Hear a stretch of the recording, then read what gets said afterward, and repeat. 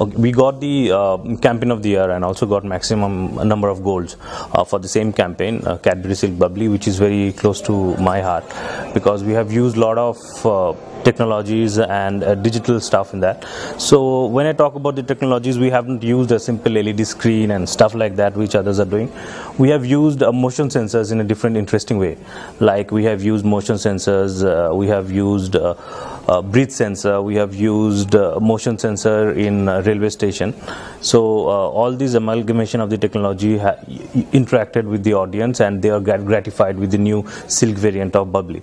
So the whole interaction and the gaming thing which make the campaign big and interaction.